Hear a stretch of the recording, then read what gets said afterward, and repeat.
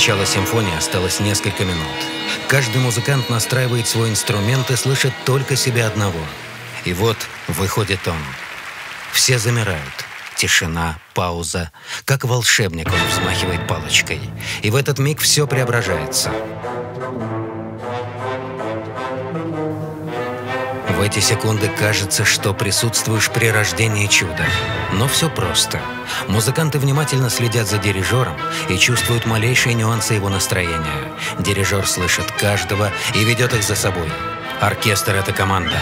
А в команде должен быть лидер, который возьмет на себя управление и ответственность.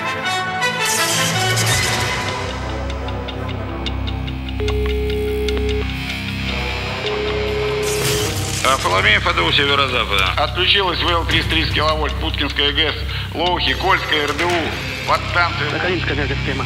На утро замечаний по работе оборудования. Красноярская ГЭС нету.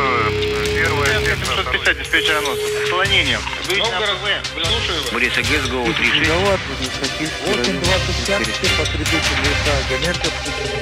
Центр системного московского района. 36, 17 заявка, аварийная ГРВ, Владивостокская ТЭК. Как раз блок номер 3 готов. Переток, я вижу, Ленинград, Карелия. Оборудование, автоматику, Я вас понял. Осматриваем подходы линии и участок линии, проходящих. Переток 900 мегаватт Казахстан. Прошу вашего разрешения на топ Я вас понял. Регулируем частоту. Да, работает бригада. Проверка на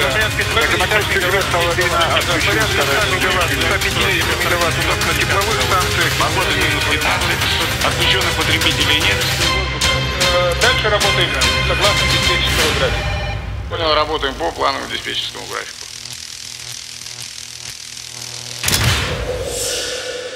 Первые диспетчерские центры в российской энергосистеме создавались в 20-е годы 20 века.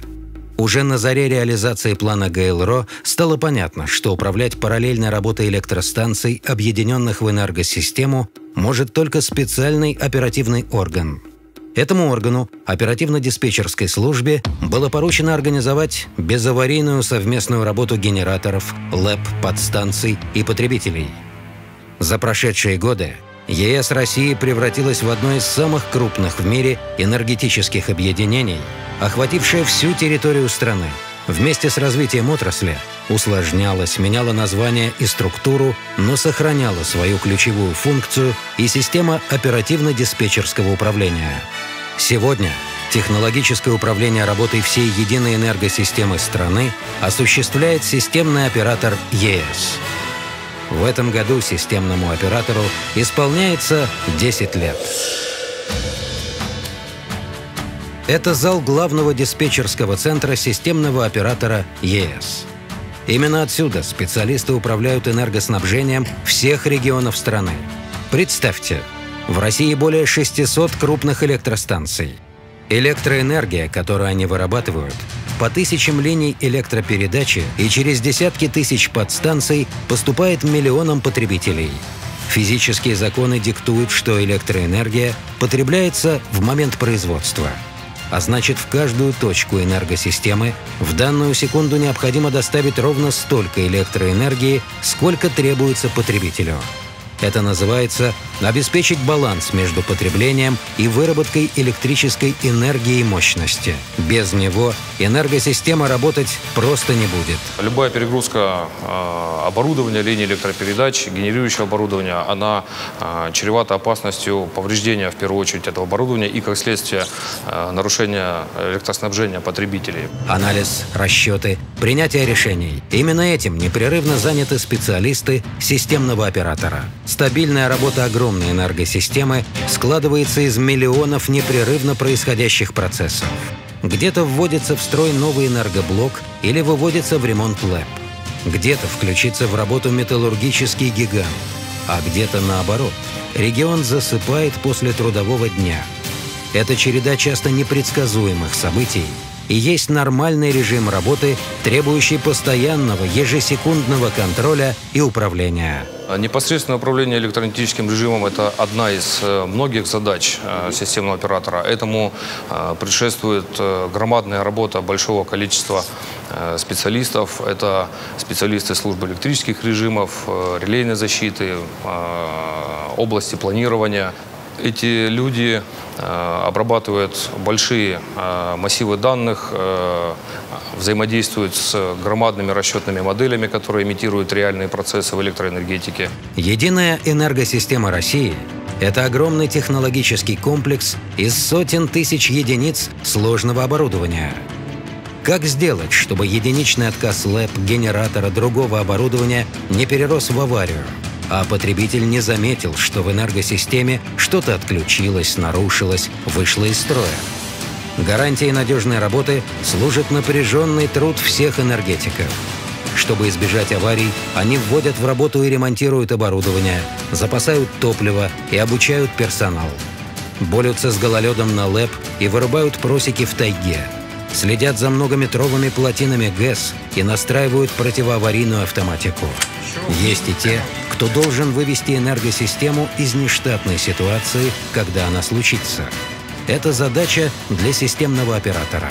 Его специалисты заранее выясняют все слабые места энергосистемы, анализируют информацию, заранее разрабатывают сценарии для тех или иных сбоев в энергосистеме. Мы готовы к любого вида возмущениям, мы их называем нормативным возмущением, и когда они случаются, а это неизбежно, не происходит превышения и повреждения оборудования.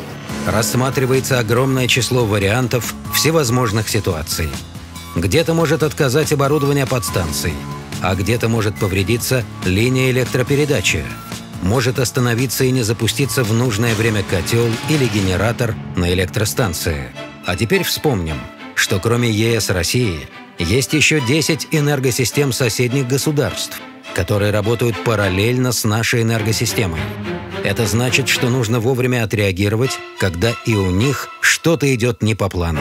На Западе это Прибалтика, Эстония, Латвия, Литва. Вот Белоруссия, Украина, Молдавия. На юге у нас Грузия, Азербайджан. На востоке это Казахстан. И на востоке еще Монголия с нами работает параллельно. Когда большая система, когда их много, то практически все системы в той или иной степени, пропорционально своей мощности генерации, они оказывают помощь данной системе. На то время, пока она мобилизует свои, резервы, восстановит свое положение. И вот все прогнозы составлены, варианты проанализированы, текущие и будущие ремонты учтены, теперь составленный системным оператором план загрузки для каждой из 600 электростанций становится главным документом энергосистемы на ближайшие сутки – диспетчерским графиком. Именно по нему диспетчер будет вести режим энергосистемы, используя все свои знания, опыт и навыки, чтобы оперативно отреагировать на отключение генератора, ЛЭП или подстанции и удержать ситуацию под контролем. Для этого он должен постоянно видеть информацию об электрических параметрах оборудования объектов и иметь возможность вовремя отдать команду. Перед диспетчерами видеопроекционный экран со схемой всех объектов энергосистемы. Диспетчерский щит в режиме реального времени отражает все процессы, происходящие на объектах. Щит должен быть дружелюбным для диспетчера. Это значит, что изображение должно быть высокого качества, схема должна быть понятной, а сигнализация легкой. В аварийной ситуации это поможет диспетчерской смене быстро принять правильное решение. Каждый объект в энергосистеме соединен со своим диспетчерским центром надежными каналами связи. Вот здесь, в этом помещении, сходятся все каналы связи диспетчерского центра. По одним голосовым каналам диспетчер отдает команды и принимает доклады с энергообъектов. По другим сюда непрерывно стекается информация о работе объектов энергосистемы, телеметрия, телесигнализация. Диспетчерам системного оператора ежедневно приходится выводить энергосистему из десятков аварий, неизбежно происходящих на объектах электроэнергетики. Для простых и сложных случаев у него есть натренированные, заранее рассчитанные сценарии. Для наиболее сложных – умение быстро и последовательно сокращать ущерб от аварии, создавая в энергосистеме надежные временные схемы. Первые секунды после аварии процессом спасения энергосистемы управляет автоматика. А вот то, насколько быстро система перейдет на временную схему, давая возможность ремонтным бригадам восстанавливать повреждения, зависит от быстроты, точности реакции диспетчера и его знаний. Разрешается работать по плановому диспетчерскому графику. Работаем по плановому диспетчерскому графику. Все идет по плану, работаем по установленному графику. В диспетчерском центре системного оператора такие команды диспетчера звучат довольно часто. Но мы уже знаем, сколько сил и времени тратится на то, чтобы все шло по плану. Например, планирование ремонта. Очень сложная и длинная процедура. Десятки тысяч километров линий электропередачи, тысячи подстанций и сотни электростанций. Периодически все это требует ремонта, но это значит, что на время ремонта оборудование будет выключено из энергосистемы. Как следствие, где-то уменьшается генерация, вырастают перетоки электроэнергии. Энергосистема неизбежно ослабляется. Чтобы нештатная ситуация в ослабленной энергосистеме не привела к аварии, нужно заранее спланировать все возможные изменения и рассчитать, как оставшееся в работе оборудование справится с возросшей нагрузкой. Критерием принятия решения о том, что нужно то или иное предложение включить в график, годовой или месячный, является обеспечение или допустимых параметров, режимных параметров ЕС, или обеспечение допустимых нагрузок на оборудование, которое осталось в работе, непревышение максимально допустимых перетоков в сечениях с целью сохранения устойчивости энергосистемы. И после того, как все эти предложения в виде графиков сформированы, значит, они, вот эти скоординированные предложения, они доводятся до собственников, и те уже формируют собственные производственные программы. Это процесс такого планирования месячного, годового. Правда, план придется корректировать уже вскоре после того, как на нем высохнут чернила. К сожалению, технике нельзя запретить ломаться, а значит, что-то отправится в ремонт вне плана. Любой аварийный ремонт дополнительно ослабляет энергосистему, и часть запланированных ремонтов придется отложить. Но для каждой новой ситуации системный оператор найдет решение, при котором оборудование будет отремонтировано, а энергосистема надежно отработает даже в случае аварии. В энергетике это называется принцип надежности N-1. Понятно, что в любой момент времени любой элемент энергосистемы может отключиться. Но аварийное отключение генератора, линии или трансформатора, любого единичного элемента и даже самого крупного не должно приводить к ограничению потребителей или к каскадному развитию аварий. Чтобы обеспечивать надежное электроснабжение потребителей, энергосистема должна быть специальным образом спроектирована и построена. И, безусловно, соответствующим образом управляться. В отдельных случаях необходимо применять принцип N-2. Это требуется при проектировании схем выдачи мощности атомных электростанций или в регионах с объективно высоким уровнем неблагоприятных внешних воздействий. Чтобы обеспечивать повышенную надежность электроснабжения потребителей, такой принцип применен и при проектировании объектов электроснабжения Олимпийского Сочи. Проще соблюдать принцип N-1 в нормальной схеме энергосистемы, когда большинство оборудования находится в работе. Но мы должны обеспечить его выполнение и при ослабленной схеме, например, летом, когда необходимо отключать оборудование, чтобы отремонтировать и подготовить его к зиме. Сделать расчеты, составить график для каждой электростанции и для каждого следующего часа, суток, недели, месяца. Просто для того, чтобы энергосистема работала в штатном режиме, сотрудники системного оператора непрерывно выполняют сотни, тысячи расчетов. С утра и до вечера рассчитывают наиболее эффективные и безопасные для энергосистемы планы работы. В момент аварии все меняется. Специалисты системного оператора оказываются буквально на переднем крае обороны энергосистемы. Первыми в бой вступают диспетчеры. Еще не установлена реальная причина сбоя. Аварийная бригада еще не добралась до места повреждения, а диспетчеры уже начали сокращать возможный ущерб от аварии. Задача на первые минуты после аварии – бороться за сохранение оборудования и живучесть энергосистемы.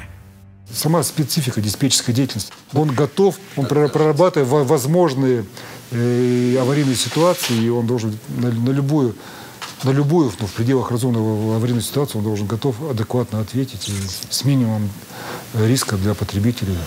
Аварии тоже бывают разными. Обрыв линии электропередачи или выход из строя электрической подстанции – это, конечно, ситуация аварийная, но для энергосистемы она не должна становиться критической. Именно для этого так тщательно готовят персонал. Именно для этого проводятся регулярные учения и тренировки. Но бывают ситуации, которые требуют экстраординарных мер. Если в энергосистеме страны происходит очень крупная авария, то для выхода из ситуации системный оператор по регламенту вводит в действие знания и опыт своих лучших профессионалов. 17 августа 2009 года. Авария на самой большой гидроэлектростанции России – Саяно-Шушенской ГЭС.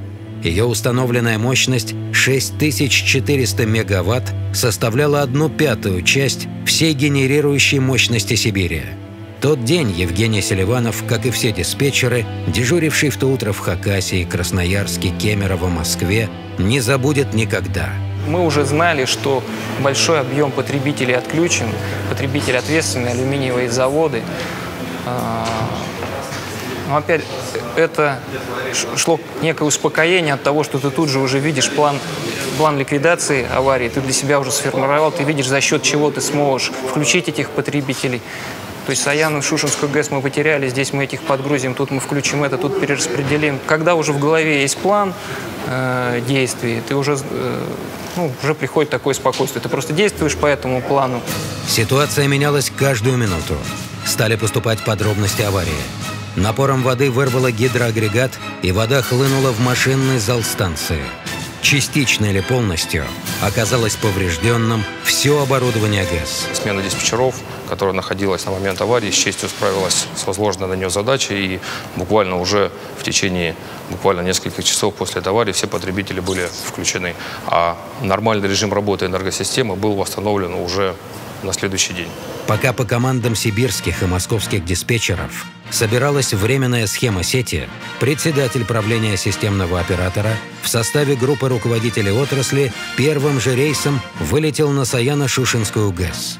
В Москве был развернут аварийный штаб из руководителей технологического блока. Диспетчерскому персоналу в первую очередь надо было на уровне главного диспетчерского центра восстанавливать баланс для единой энергосистемы, диспетчерскому персоналу АДУ Сибири сохранить и не ухудшить надежность работы объединенной энергосистемы Сибири, диспетчеру Хакасского РДУ, Красноярского РДУ и ряда других регионально-диспетчерских управлений Сибири восстанавливать электроснабжение отключенных потребителей.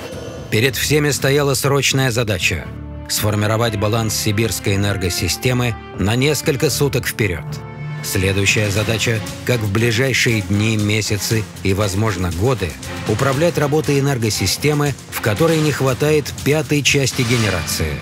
На совещании заместителя председателя правительства Сечина Игоря Ивановича была поставлена задача срочно разработать, скорректировать, точнее, балансы электрической энергии мощности по месяцам, а при этом использовать эффективно и максимально гидроресурсы Ангара-Енисейского каскада и выполнить любые иные мероприятия, которые бы обеспечили непрерывную работу производств с непрерывным циклом. Персонал электростанций, несших повышенную нагрузку, бился за снижение неплановых отключений. Специально сформированные аварийные бригады федеральной сетевой компании постоянно осматривали ЛЭП и подстанции. Вместе с диспетчерами им удалось отработать принципы взаимодействия, позволявшие стремительно выдвинуться на место и ликвидировать любое повреждение, грозившее устойчивости энергосистемы. Мы встречались с представителями крупных предприятий в Сибири. И мы обсуждали все, что мы делаем, какие мероприятия, какой дают эффект. И, если честно, мы блокировали всякие панические настроения, которые приходили к этим потребителям от внешних экспертов, которые прогнозировали, значит, масштабный ввод ограничений в Сибири, вплоть до останова непрерывных производств. Люди, как говорят, зубами удержали энергосистему Сибири от потрясений.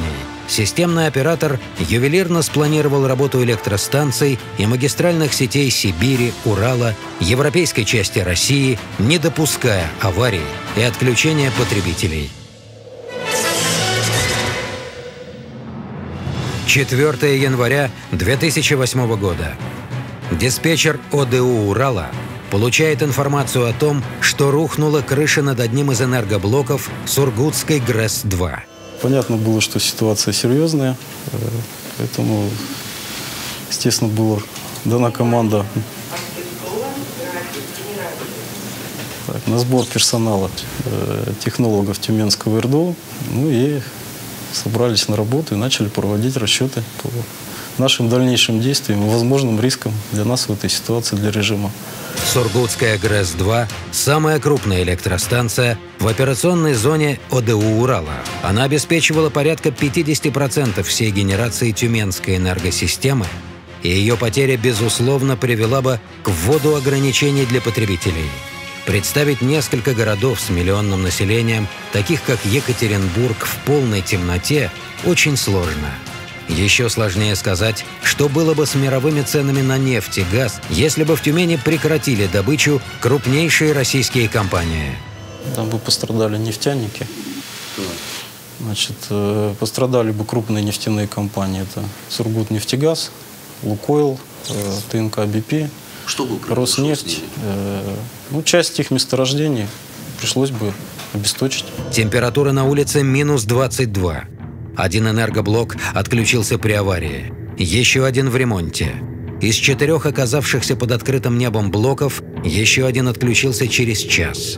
Остальные могли остановиться в любой момент. Очень четко отработали диспетчерская смена Тюменского РДУ. Активно они загрузили оставшееся оборудование.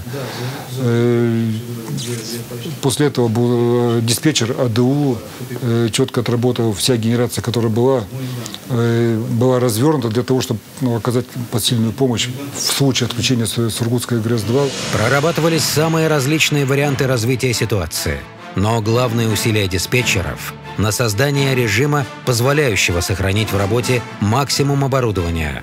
Сотрудники ОДУ «Урала» рассчитали с сетевиками допустимый перегруз оборудования, договорились с нефтяниками о сокращении потребления электроэнергии. Тюменская энергосистема связана с ОС «Урала» 3 линиями связи 500 киловольт. Есть чисто технически определенная пропускная способность этих линий. 1900 мегаватт мы могли с «Урала» принять. Вот. При превышении этого перетока, при каких-то отключениях линий в системе, мы могли бы просто отделить Тюменскую энергосистему от Урала и потерять еще эти 1900 мегаватт. То есть дополнительно к тем, которые мы потеряли на Сургутской ГРЭС-2. То есть, если бы оставшиеся 3 энергоблока начали останавливаться, то следом за потерей их мощности регион остался бы и без подпитки из единой энергосистемы. Линии просто отключились бы из-за аварийной перегрузки. К счастью, этого не произошло. Благодаря самоотверженному труду работников станции и усилиями диспетчеров, создавших в энергосистеме необходимый режим, удалось избежать отключения потребителей.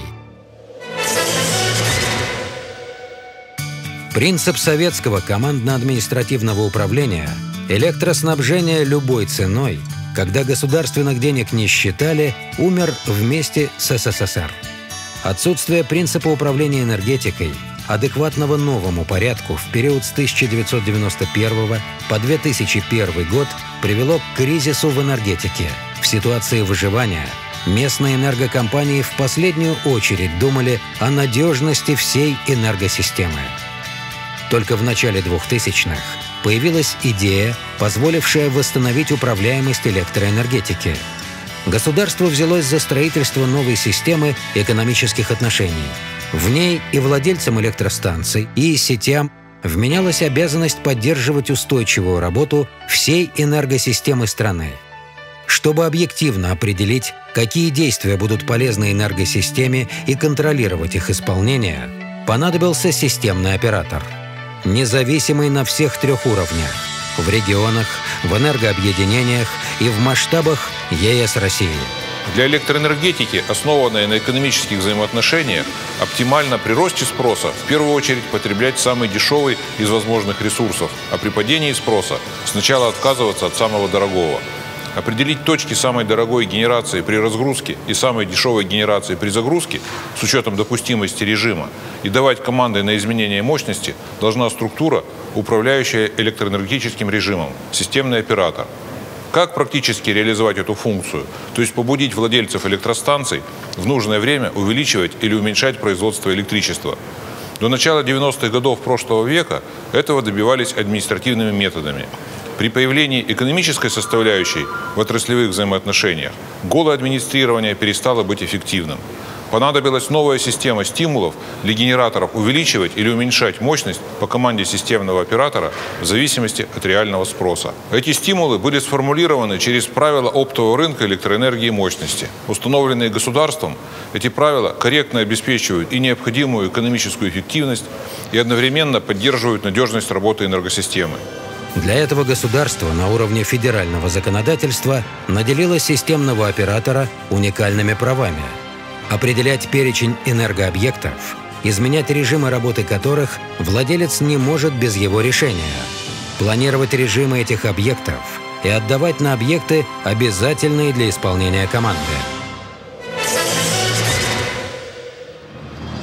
Одним из главных достижений десятилетней работы в системном операторе считают создание технологии, позволяющей управлять перспективным развитием ЕС России. Предположим, что инвестор собирается построить промышленное предприятие. Работать без электроэнергии оно не может. Поэтому должны быть электростанции, которые обеспечат необходимую мощность, и должны быть линии электропередачи, по которым она будет на предприятие поступать.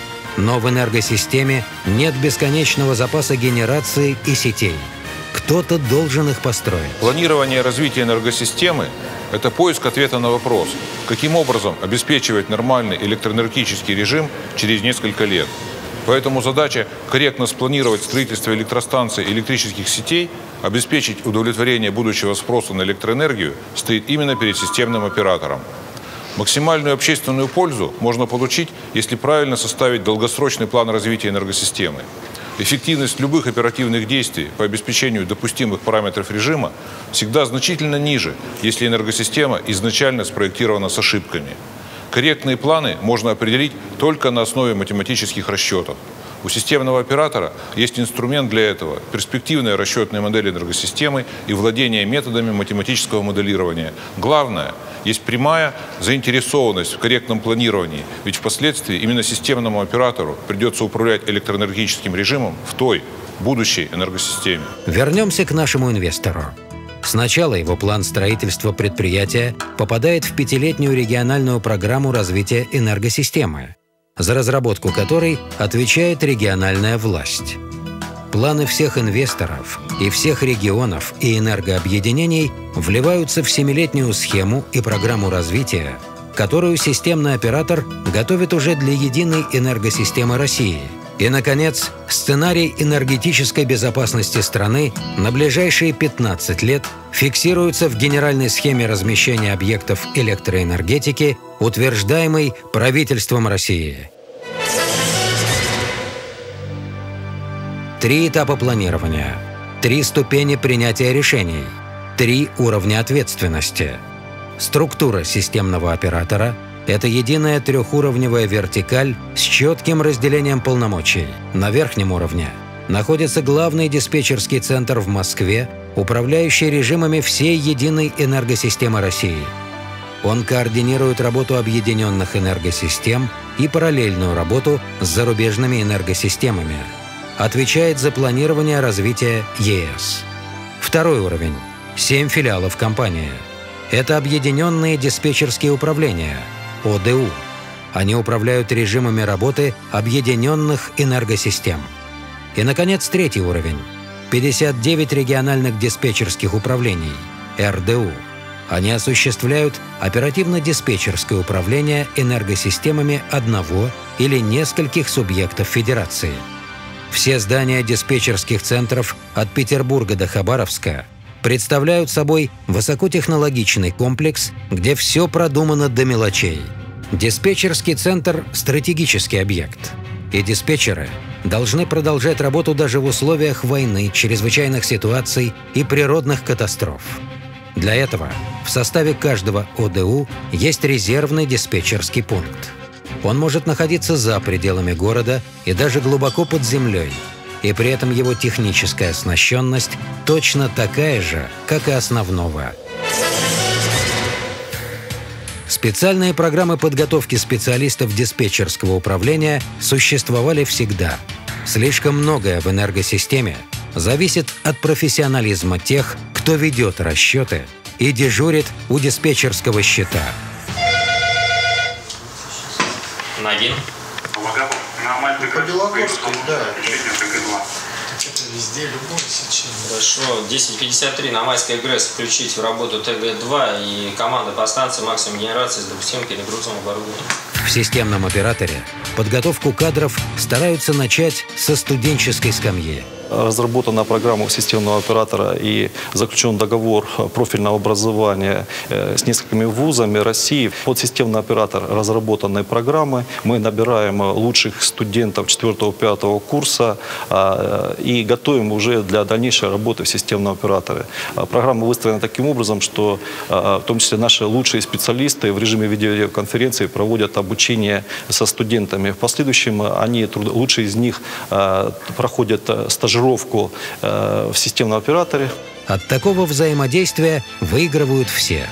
Системный оператор получает молодые кадры, вуз – серьезного партнера, а студенты – престижную и перспективную работу.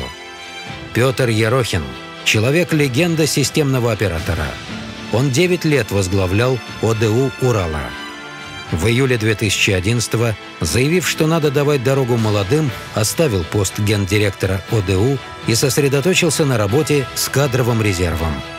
Будучи действующим университетским профессором, он знает, в чем системный оператор может помочь вузовской науке. Самая главная задача вот у нас на сегодняшний день – это выстроить работу с вузами. Во-первых, выбрать вузы, которые действительно маяки сейчас в профессиональном образовании. И, во-вторых, оказывать им помощь в удержании и привлечении туда молодых кадров. Теоретической подготовки и таланта недостаточно. Перед тем, как специалисту доверить самостоятельно управлять режимом энергосистемы, его ждет многомесячная подготовка непосредственно в системном операторе. Это престижная позиция. Это, в общем-то, я считаю, что и достойная зарплата по нашим местам. И мы в течение года, по 1,5 лет, человек вообще не допускается сюда. Он просто сидит в соседнем здании, там есть центры, он ездит на объекты, он знакомится с персоналом, он знакомится с инструкцией, он сдает очень много промежуточных экзаменов, которые позволяют ему сдать и дойти допуск до работы. Это примерно можно сравнить, как летный персонал готовится. Во времена СССР объединенное диспетчерское управление находилось в Риге. Но после распада СССР в январе 1992 года был подписан приказ Минэнерго России об организации этой структуры в Санкт-Петербурге. Это был не переезд. Все оборудование и имущество ОДУ осталось на территории Латвии, и поэтому начинать пришлось с нуля, в прямом смысле этого слова. Все начиналось с нуля. В это здание, это недостроенный лабораторный корпус НИИПТа. Оно было недостроено, абсолютно не приспособлено для размещения таких структур, как ОДУ. И тем не менее, в формате решения этой проблемы в 1994 году это здание было готово под функционирование. Особенности ОДУ Северо-Запада – это параллельная работа с энергосистемами Белоруссии и странами Прибалтики. Это межсистемные связи, и перетоки реально существуют. Они существуют как в исполнении графика поставок, так, значит, и при ликвидации аварийных ситуаций. В этой ситуации координатором режима работы 3 Балтийских республик является ОДУ Северо-Запада. От электростанций, расположенных на Кольском полуострове, электроэнергией снабжаются дефицитные районы Финляндии. В несинхронной зоне мы работаем через ставку постоянного тока с финскими коллегами. Значит, у нас передача пропускной способностью 1400 мегаватт. Это очень большая. Это самая крупная ставка постоянного тока в мире. Постоянное изменение объема передаваемой электроэнергии, сложность и уникальность преобразовательной подстанции требуют слаженной работы диспетчеров обеих стран. Тогда придумали специальный кодовый разговорник. Например, D303 требуется одностороннее отключение линии такой-то выключателем на подстанции Выборгская. В каждом подразделе таких команд содержится там, от 20 до 40. В 1957 году ОДУ «Юга» базировалась в Орджоникидзе и называлась ОДУ Северного Кавказа. Затем было принято решение о переезде в Пятигорск, город, где в 1913 году впервые в мире профессор Шетелен осуществил параллельную работу 2 электростанций, расположенных на расстоянии 20 километров друг от друга – Пятигорской тепловой и гидравлической электростанции в Белом угле.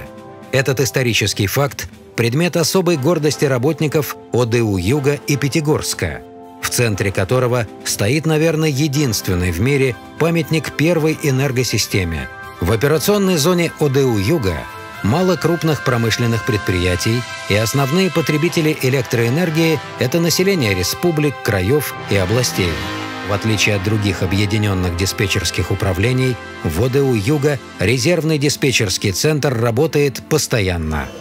Он расположен на определенном удалении, находится под землей, оборудован автоматической системой диспетчерского управления, которые могут работать как параллельно с основными автоматической системой диспетчерского управления, расположенные на основном диспетчерском центре, так и могут работать автономно. При этом в прошлом году мы проводили тренировку, когда и сменный персонал, и, соответственно, основные службы пришли в полнофункциональный резервный диспетчерский центр. В этом здании было все обесточено, и мы сутки управляли из полнофункционального резервного диспетчерского центра. В резервном центре работает полная смена диспетчеров. С основным зданием ОДУ их связывает и видеосигнал. Таким образом, в резервном центре всегда видят, что происходит в диспетчерском зале ОДУ.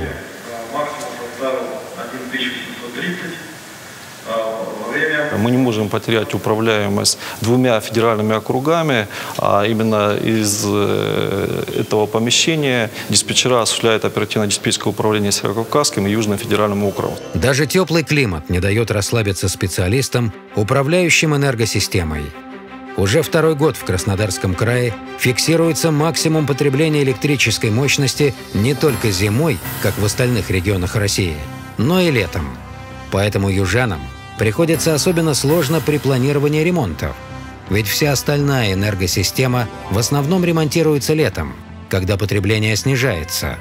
Зимой другая проблема – гололед на линиях электропередач. На период его плавки линии электропередач приходится выводить из режима системы.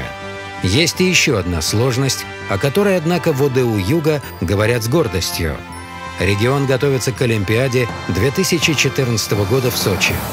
Будут введены в строй сотни спортивных объектов.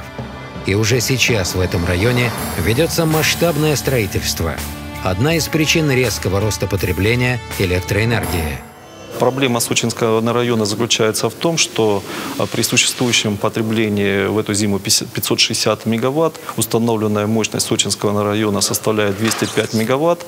Дефицит поставляется по линиям электропередач, проходящие в одном коридоре, горной местности. И, соответственно, там возможно, как и в целом ОС юга и гололедообразования, исход лавин, возможность повреждаемость.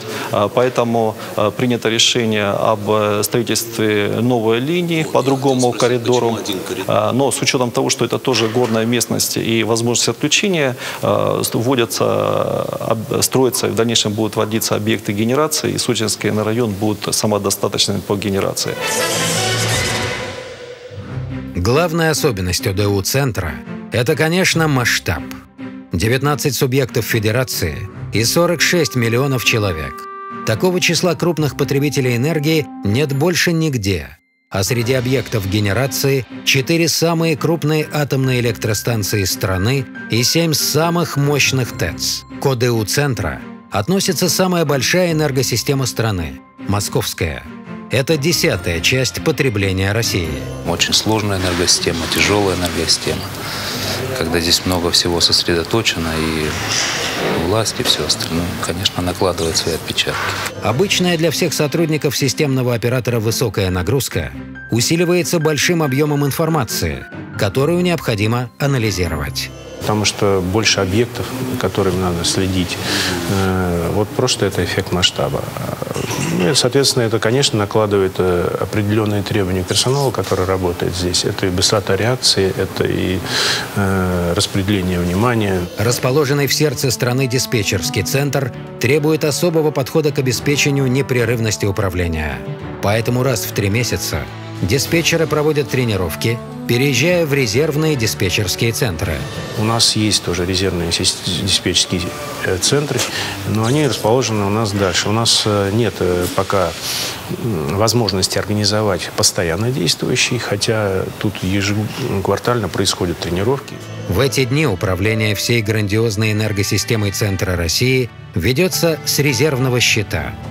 Планируется, что через 1,5 года здесь, как и в ОДУ «Юга», резервный диспетчерский центр станет функционировать постоянно.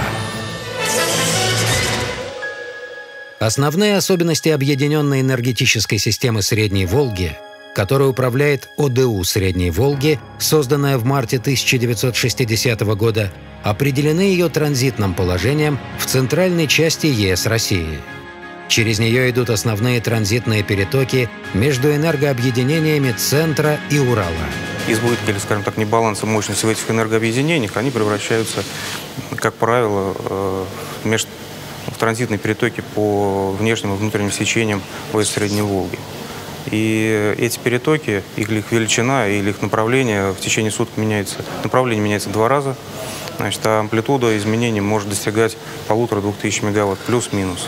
Значит, ночью в утренние часы идет переток на Урал, а днем и к вечернему максимуму переток идет в центр. Это накладывает особые условия по планированию режимов региональных энергосистем, потому что эти транзитные перетоки серьезно сказываются на загрузке транзитной сети, в том числе региональной. И, соответственно, здесь достаточно серьезные требования к настройке моделей расчетных, и чем мы серьезно занимаемся. Более 80% генерации, работающей на Средней Волге, это тепловые и атомные электростанции. Их невозможно использовать для регулирования частоты и перетоков мощности. Но при этом здесь же находится 5 ГЭС Волжско-Камского каскада, в том числе главный автоматический регулятор частоты в ЕС России – Жигулевская ГЭС. Жигулевская ГЭС у нас уникальная. Она, во-первых, регулирует сток всего Волжско-Камского каскада. Во-вторых, это станция, которая подключена ЦКС РЧМ, центральной координирующей системы, которая находится в системе операторе в Москве и обеспечивает регулирование частоты в автоматическом режиме. Эта уникальная особенность объединения позволяет оперативно изменять генерацию в диапазоне до 4880 мегаватт как для регулирования частоты в ЕС, так и для поддержания величины транзитных перетоков с ОС Центра, Урала и Сибири в заданных пределах. Урал – это географический центр страны и центр единой энергосистемы России. Именно через Уральскую энергосистему идут транзитные перетоки из Сибири в европейскую часть страны и обратно. В этом регионе всегда было сконцентрировано мощное промышленное производство, то есть большое энергопотребление, не снижающееся в течение суток и даже года. У нас нет таких резких скачков, как, допустим, бывает в центре, где огромный мегаполис, и там народ приходит на работу, печок, и то есть вот это нам, наверное, тут легче. Но зато ответственность, очень большая ответственность, мы не имеем права, этих потребителей очень ответственных отключить все-таки. И ядро металлургической промышленности по России, и центр, огромный, серьезный центр по углеводородам. Энергосистемы Урала и Сибири связаны несколькими ЛЭП, идущими через территорию Казахстана. Это наследие советских времен. Сегодня необходимость удерживать устойчивую работу энергосистемы при возникновении проблем на территории Казахстана – это дополнительная сложность для диспетчеров Урала.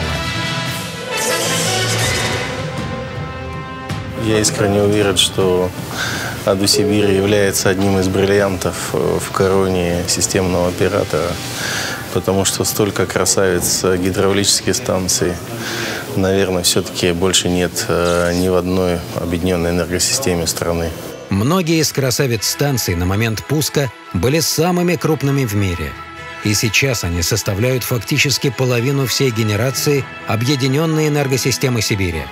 Но на этом энергетики не остановились. Уже в ближайшее время здесь планируют ввести в строй еще несколько крупных станций. К примеру, Богучанская ГЭС. Многие энергосистемы, наверное, нам завидуют, потому что тут как плюс, так и минусы. Действительно, у нас сконцентрировано очень много энергоемких производств, в том числе энергоемких производств, которые введены в последние годы. А тот же Хакасский алюминиевый завод. Так же, как и на Урале, основные потребители электроэнергии в Сибири – это крупные промышленные предприятия. Это значит, что объем потребления энергии здесь всегда достаточно большой и стабильный. Это дает свои отпечатки на характер нагрузки, то есть стабильное, ровное потребление этими заводами. И, соответственно, понимание режима гораздо проще, нежели переменные нагрузки, потребления, потребительские, на которые влияют очень сильно погодные условия и смена день-ночь. Сибирский регион – это суровые морозы зимой и жара летом. При этом зимой в одной части региона может быть минус 35, а в другой всего 5 градусов мороза. Работа оборудования в условиях очень низких температур требует особенно ответственного подхода к планированию резервов и сроков выполнения ремонтов. Не важно, что перепад 30 градусов в абсолютной величине. Планирование, которое мы осуществляем, позволяет, соответственно, развернуть необходимую генерацию, подготовить электрическую схему, если надо, прекратить какие-то ремонтные работы.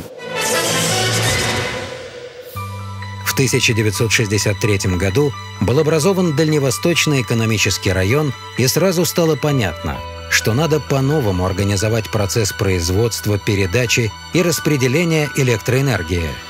Уже через 5 лет в регионе было создано ОДУ «Востока». Самая главная изюминка – это то, что объединенная энергосистема Востока работает изолированно от единой энергетической системы России. При наличии, в принципе, физических связей недопустима их параллельная работа по режимным условиям. Нерегулярные колебания по этим связям, они превышают, собственно говоря, допустимые перетоки по этим связям. Операционная зона Дальнего Востока самая маленькая по числу энергосистем. Крупнейшие ГЭС, Зейская и Бурейская, находятся на северо-западе энергосистемы. Часть крупных электростанций сосредоточена в восточной части региона, а основные центры потребления на юге в Приморском крае и Хабаровске. Поэтому объединенная энергосистема Востока работает в режиме постоянных больших перетоков мощности. Это требует от диспетчеров особого внимания. Кроме того, в сентябре этого года во Владивостоке откроется саммит АТС. Подготовка к нему идет полным ходом. Уже построен мост через бухту Золотой Рог, заканчивается строительство Дальневосточного федерального университета и нового аэропорта. Это увеличение потребления и дополнительная нагрузка на энергосистему. Мы уже Этот год проходили с дефицитом и с полной загрузкой максимально допустимых перетоков на юг прошлый год. И я думаю, что следующий не будет исключением. Через ОДУ Востока идет экспорт электроэнергии в Китай. Алло, подстанция Хай-Хай? Здравствуйте, ОДУ Востока, Болвин диспетчер. Время Хабаровское, 15:38. Хотел уточнить у вас G131. Какова мощность передачи по вашим приборам? Линия 500 киловольт, которая недавно совсем построена. С прошлого года мы прошли испытания, все необходимые согласно программам с КНР. Было большое количество, серия буквально переговоров. Все вопросы мы отстояли, закрепили протоколами. В итоге с 1 апреля уже подписан контракт и начался полнометражный экспорт. Экономические связи с Китаем требуют постоянного общения с китайскими коллегами. Разработали с китайцами ряд документов. Положение по организации оперативно-диспетчерского управления этой линией Амурская ХХ. Положение по планированию режимов работы по этой экспортной линии электропередач.